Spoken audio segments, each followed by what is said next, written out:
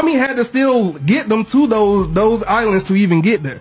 Right. Now, this topic in conversation always comes up every few years, and the dialogue around it never gets less infuriating. Nothing against the people in the first clip. Those are my homies. They're just having the conversation now, too. But a lot of people have asked me this question before, and I've always thought, why does this conversation have merit? Because the answer should be simple. Nami is needed to guide the crew on where they need to go. That is her job as the navigator. But Robin is needed to read the two different types of poneglyphs to tell Nami where they need to go to get to the One Piece. You take out the inherent bias between these two characters, there's clearly one that's more important. And it's clearly Robin. The fact is, no matter how you look at it, Nami is replaceable. I mean, other crews have made it to the same place as Luffy has without a skilled navigator even half as good as Nami. But the goal here is to get to the One Piece. But Robin is one of the few people on the planet who can read the poneglyphs to get them there. I mean, the world government eradicated her people and want to kidnap her because she can do that. I mean, the king of the pirates begged his greatest enemy for Odin just because he could read the poneglyph. It's definitive that she's more important.